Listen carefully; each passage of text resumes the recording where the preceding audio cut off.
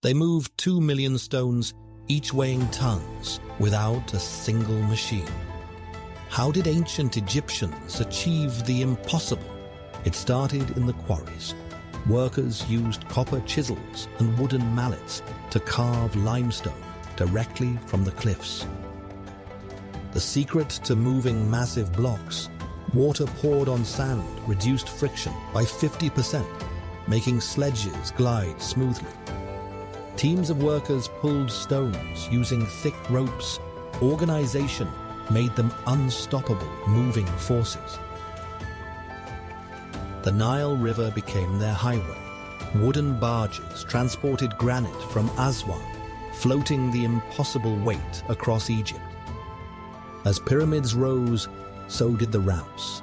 Mud, brick, and rubble ramps spiraled upward, providing paths for every stone.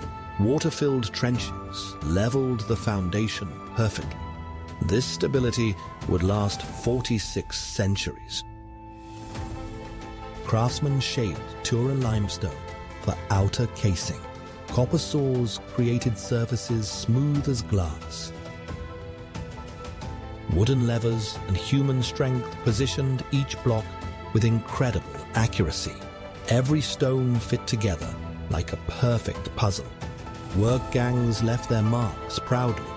Hieroglyphs on stones reveal organized teams with names like Friends of Khufu. Gypsum mortar filled the gaps between blocks, settling them permanently. The pyramid became one solid, eternal mountain. This wasn't magic. It was human brilliance and teamwork. Please like this video. It helps us share more history.